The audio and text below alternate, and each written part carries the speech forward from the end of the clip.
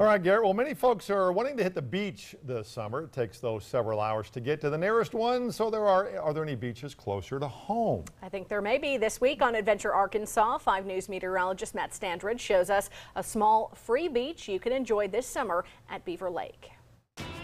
It's time to explore where you live with Adventure Arkansas, sponsored by Adventure Subaru.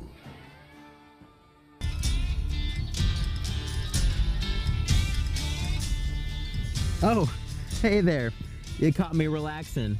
I'm just over here at a beach, but not in Florida. Instead, at Beaver Lake, right here in Arkansas. While we may not have an ocean, the natural state is rich with lakes, and some of those lakes have a few small beaches for you to enjoy.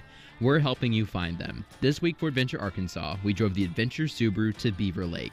We took Highway 264 until it ends up right at the water's edge. It's a public boat ramp, but just towards the side, there is a small rocky beach for you to enjoy. Beaver Lake is beautiful. The 28,000-acre lake has 487 miles of shoreline as it fills in ravines of the northwest Arkansas terrain. The tan rocky beach we found extends about 300 feet. Half of it is used for the boat ramp and parking, but farther up the shore, the beach narrows to where it can be used to plop down and relax. While it may not be the softest beach with several rocks, bring a blanket and soak in some of the Arkansas sun while listening to the waves crash along the shore. Frequent boat passage helps create larger and louder waves, like you're listening to the ocean.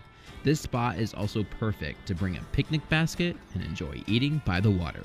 If you're looking for a relaxing and picturesque location to enjoy an afternoon, head to Beaver Lake. Finding beaches where you live. I'm 5 News meteorologist Matt Standridge. He's such a dork. He can always have fun by himself, though. Gosh, that's so fun.